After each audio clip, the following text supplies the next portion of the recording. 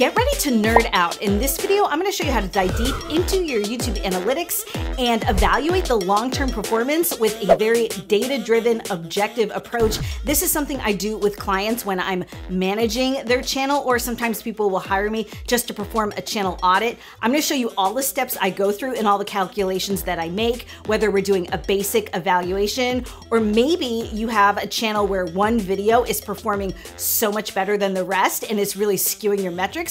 I'm going to show you how to evaluate that kind of channel. I'm also going to show you how to evaluate a very tiny channel, which is a little bit more challenging.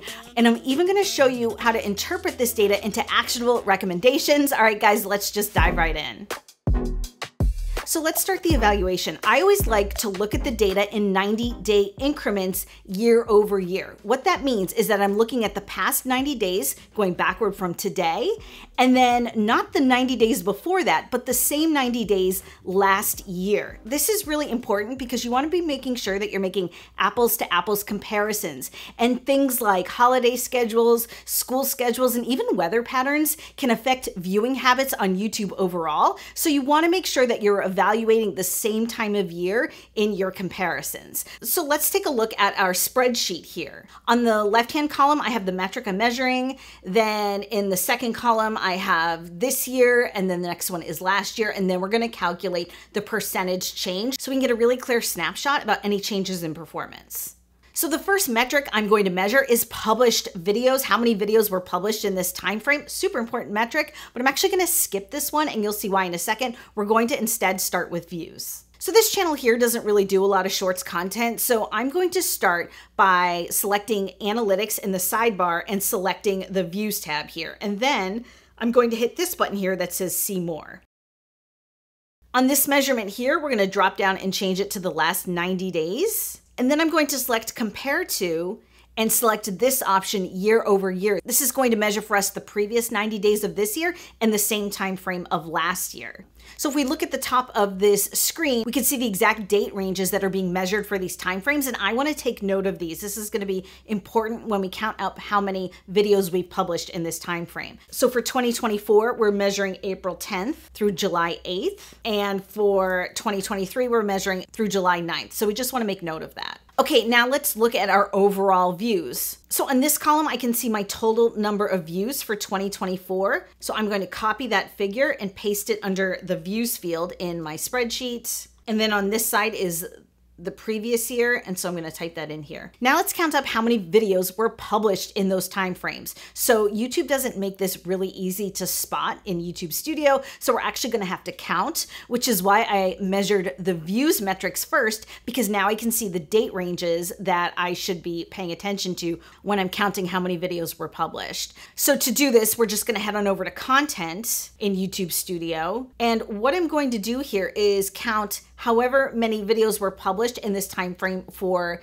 this past year. So one way to do this is just to keep clicking the boxes of each of these videos all the way back through April 10th. Okay, so I've selected 10 videos. So in my spreadsheet, I'm going to punch in 10. And by the way, guys, one other thing I want to mention as we go through this process is that if you are auditing your own YouTube channel, just make sure you're in the right headspace. I know that analytics and looking at data can be kind of depressing if you're not moving in the direction you wanted to. So just make sure that you're in the right headspace to look at that data in case you don't like what you see. So now we need to go back in time, still in this content tab, to find the videos that were published in our 2023 timeframe, which is April 11th through July 9th. So I'm just going to go back here. And again, I'm just going to click these boxes so I don't have to actually count. I'm just getting my result here in this black bar, and I'm clicking anything that fell between that time frame. I'm going to skip this one here because it's an unlisted video. And you'll see that we have the exact same number of videos year over year. So I'm going to punch in 10 here. All right, now let's measure our next metric, which is the subscribers. Let's go back to analytics, and here I'm going to hit subscribers, and I'm going to change my time frame again to last 90 days, and then we're going to hit see more, and then again compare to year over year and type in those values. Next, let's measure impressions. So I'm going to close out of here, and then in the analytics tab, we're going to head on over to content, And here we can see our impressions.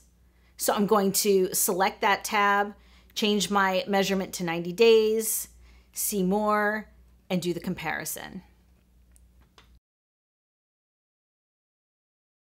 Let's close out of this and select the click-through rate, see more, make our comparison, and enter in these values.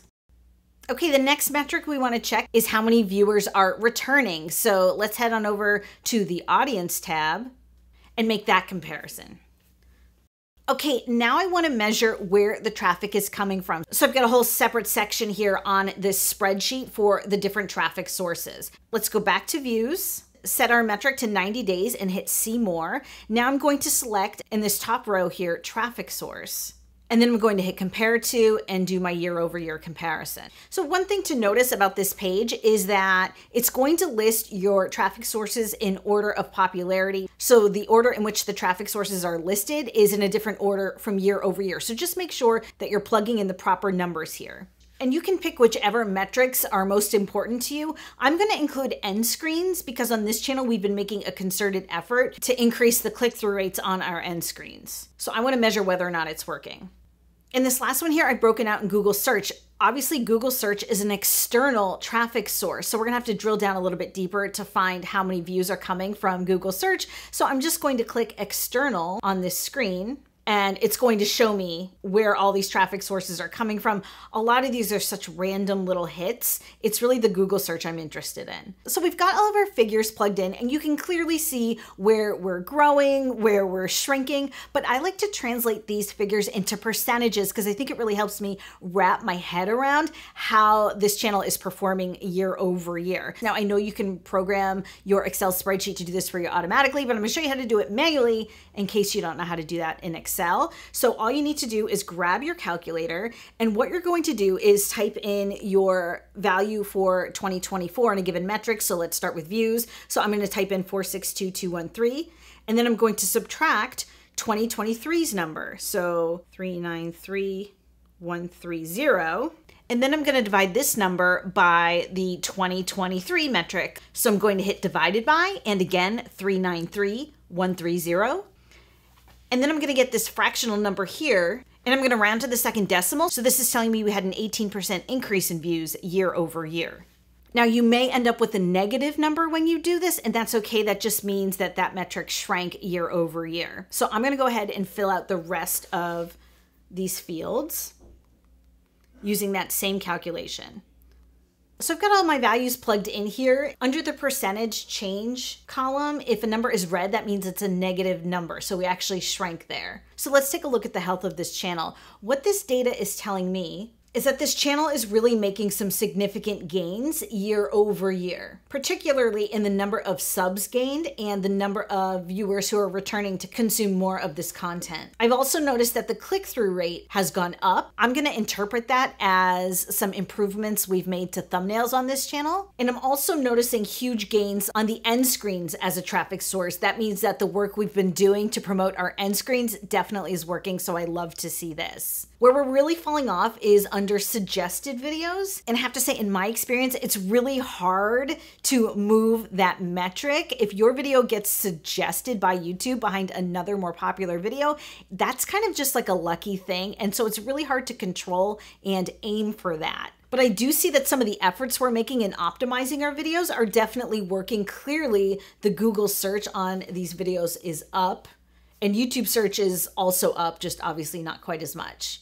So I would look at this data and say that this is a great story for this channel. There's definitely consistent growth year over year. And so I would advise that this channel just kind of keep doing what they're doing, always trying to improve their content and skills, but they're definitely on the right track. Now, in addition to looking at these metrics when I'm doing a basic evaluation, I also like to look at this graph, the number of new viewers versus returning viewers. A really healthy channel will have a graph that looks like this, where there's a good mix of new and returning viewers. What's not great to see is a graph that looks like this, where it's a lot of new viewers and not that many returning viewers. What this signifies to me is that there's too much of an emphasis on getting traffic from search. So people are searching for one specific topic, finding one video and watching it, but not subscribing and not returning to watch more content from that channel. Another thing I like to look at, which videos are generating subscribers. When someone subscribes to a channel, that means they like that particular content they're consuming at that moment and they would like to see more of it.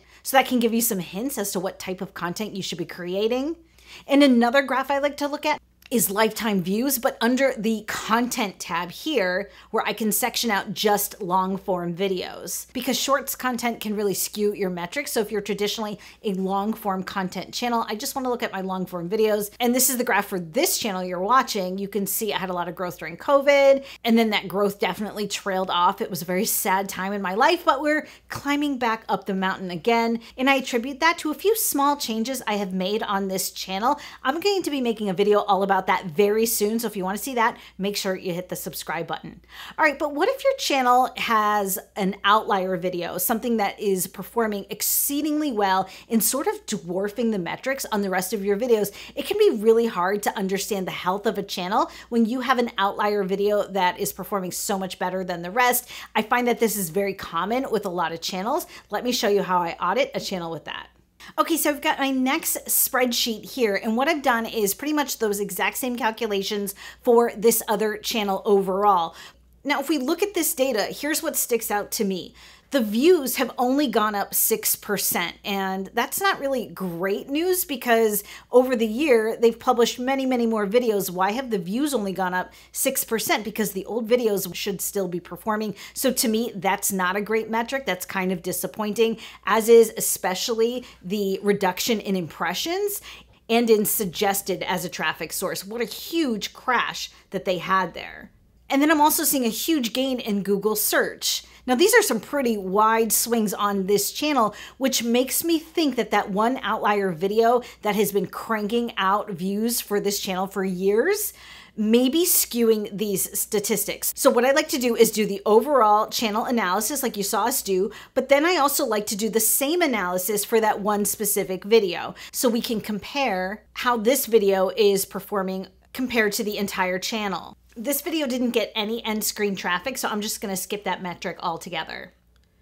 And of course, let's do our percentage check. And another important metric to look at is what percentage of views overall are from this one particular video. So I'm going to copy the views metrics from the channel overall and the outlier video. And then the calculation we need to make here is to take the 2023 value, so 17,093, and divide it by the 2024 value, so 66,858. So this value here is telling me what percentage of the total overall views were from that one specific video. And again, we're going to round to the second decimals. So 26% of total views were from just this outlier video in 2024. Now let's calculate the 2023 percentage. And a staggering 39% of views came from that one video in 2023. This just shows that the rest of the videos on this channel are growing, even as this one is declining.